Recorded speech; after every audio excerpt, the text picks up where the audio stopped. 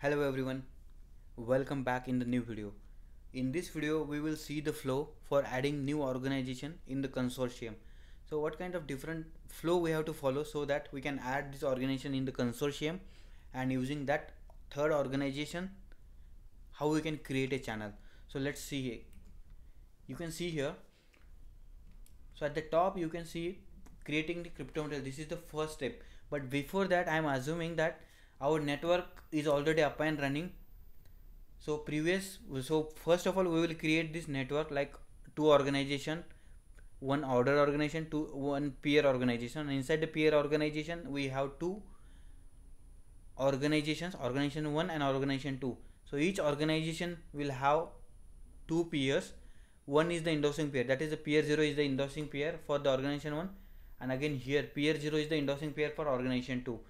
We will have each CouchDB instances for each peer, and in the orderer we will have a cluster of 3 raft orderer. Each organization will have dedicated certificate authority, and you can see in the diagram this is the transaction flow.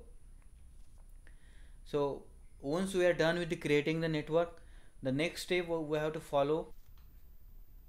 First one is creating the new organization crypto material. So once our network is already up and running for the two organization,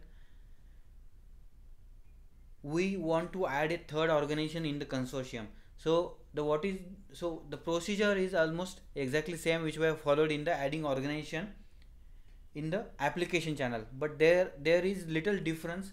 That first of all we have to check.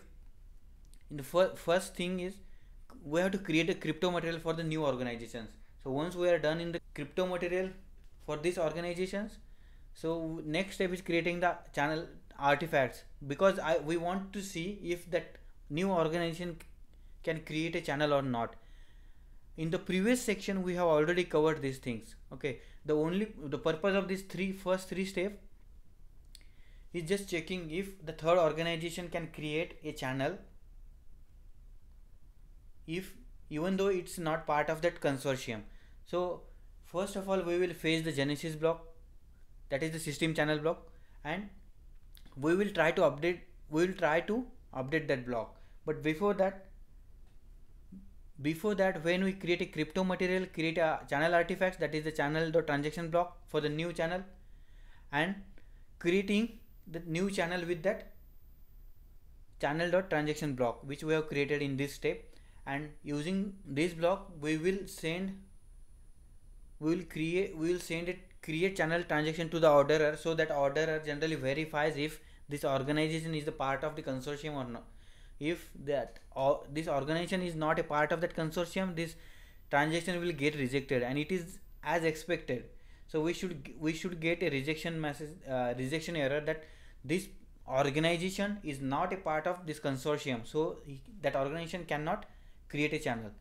So next step what we will do, we will create a org3 definition. We have to add this third organization in the system channel. So for that again we will create a org3 definition using that config.tx.yaml file which we have mentioned the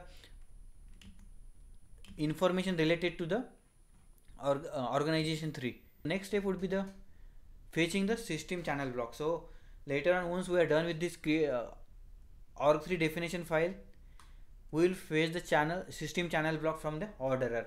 So we will update this block with the necessary this definition file of the organization 3. Once we are done with the update, we have to sign this block with the orderer admin certificates, because consortium part can be updated using orderer admin only.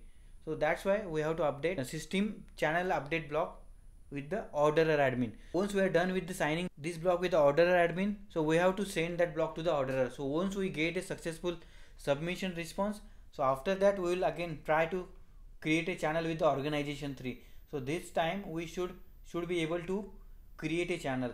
So once we are done with the creating the channel, next step would be the running all the containers for the organization 3. So we will run all the 3 containers like certificate authority, peer 0 organization 3, and the CouchDB for the organization. Once we are done with the running all the containers, the next step would be the joining this newly created channel with the organization 3 peer, that is peer 0 organization 3. and we will do necessary update anchor pair as well. Once we are done with this updating anchor pair and all, so we will deploy a new smart contract in this channel. So again, so we will be using the same smart contract, but we will give some different names so that we can install that as well parallelly. So means in our network we will have two smart contract. So in the previous existing network we have already one, and in this new channel, that is the organization 1 and organization 3, we will have new smart contract. So once we are done with the deployment, we will invoke some of the transactions and check if we are able to invoke the transactions, and once we are done with the invocation, we will query those transactions. Once we get the data for that particular invoke transaction, we are done. So it means we have successfully updated the consortium and finally created the channel with the newly created organizations, and we are able to invoke and query the transaction on that particular channel. So that will be the final step, and we will verify on the CouchDB as well. So that's it for this video. In the next video we will start from this first step.